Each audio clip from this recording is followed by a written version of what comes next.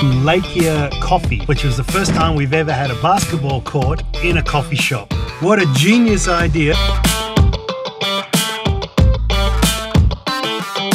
The court itself, the backboard was bolted into a cinder block wall. It was the coffee brand's colours. It's just the parking lot out the back. They've just sprayed some lines on the floor. So it was on a bit of an angle. It was just the road you drive on was the floor. They had a nice Perspex backboard and a great breakaway rim that when you hit the ball, and the ball hit hard, it absorbed some of the shock. Thick net, so when the swish sound went through, it was fantastic. You can't just go there and play for free, so we suspect. We did test the waters, saying, look, can we just use the basketball court? And they politely said, we'll bring your order out to you. Because of its unique feature, it's probably a must to go to.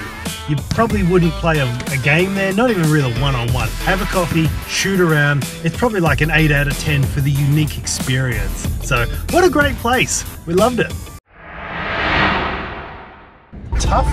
Still in good condition. It's a beautiful full court. Not a single thing I could say I didn't like about it. I can see why every time you type in like Perth's best basketball court, South Beach always comes up.